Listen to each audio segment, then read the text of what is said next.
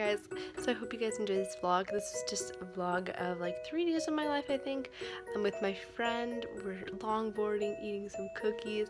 It's a good time, so I hope you guys stick around.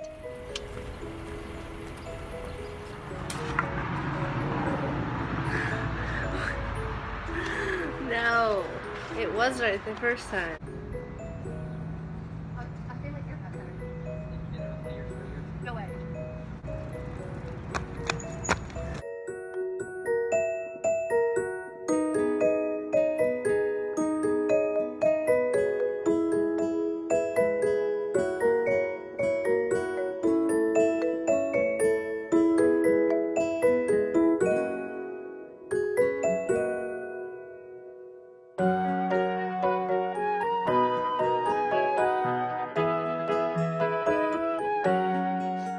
Is it just me, or does everybody accumulate cups in the room? I always bring it up to get water and then I forget to bring them back down.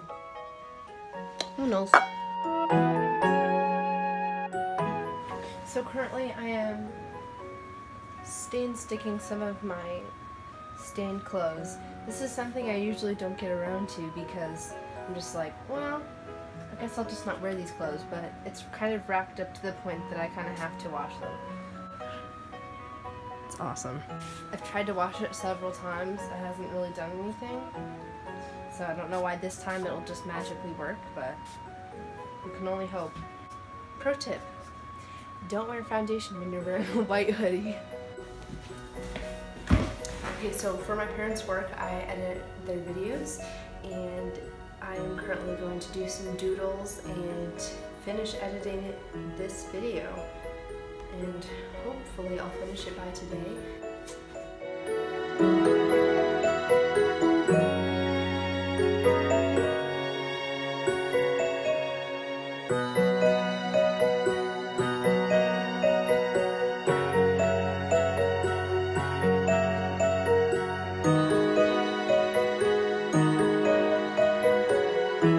So A-B learning for only people with letters close to your last name. Nice. Masks ordered, and there's a lot of things about public education that I don't really understand in general, but this situation especially, I'm just kind of like, why? What's going on? For the AB blocking, I'm kind of wondering, like, why are we doing this? Like, what's the point? Because if somebody did have the coronavirus and was in one of the AB blockings and was asymptomatic, which means you don't show any of the signs or symptoms, does that mean that the entire block and all the kids there had to be quarantined for that specific amount of time? It just doesn't really make sense to me how that's any different from if you're to be at school with everybody there. I understand that there's reasons for these rules because it is a school and it's run by the state, which means if anything was to happen with the school and some kid getting corona, somebody could sue, and that could turn really ugly, and obviously you don't want that to happen. But it's also me longing for normalcy and like wanting it to be back to how it was before. Obviously everybody wants it to be back to how it was before. That's not it's taking the fun away from school, and it sounds so selfish and so like awful of me to say. I wish things were how they were before, and I wish to see my friends, but my feelings are valid, and I'm allowed to say that I miss my friends, and I'm allowed to say I miss how it was before. But I also understand at the same time that it's what the school needs. It's also more than just me missing my friends. There's a lot more factors than that. There's families who are not able to find people to watch their kids while they're at work, and people not being able to get a steady income at this time. And it's hard for families and for parents and for adults and for teenagers being out of work. So many people than just me missing my friends, and I think that's what I was trying to say, is that it's affecting everyone when schools are closed down. Just I wish it was different. I wish there's a different way to go about doing this, but nothing to do about that. Received for all students and faculty. Oh, they're gonna get one. How nice, thank you. How are you gonna do temperature checks? Are they gonna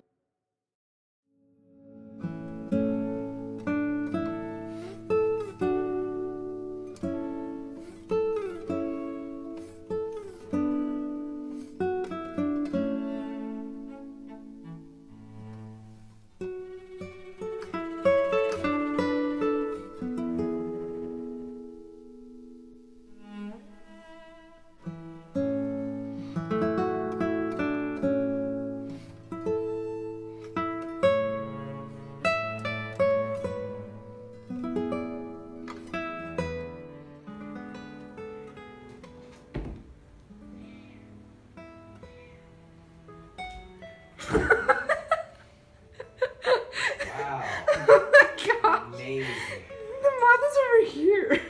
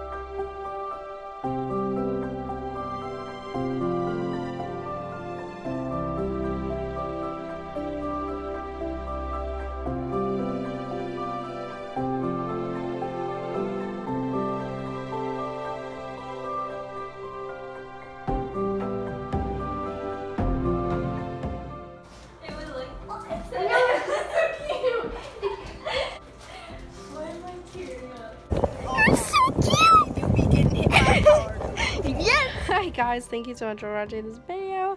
If you enjoyed it, thank you. You can subscribe if you want to. Anyway, I hope you guys have a really great day, and I will see you guys very soon. Alright, bye!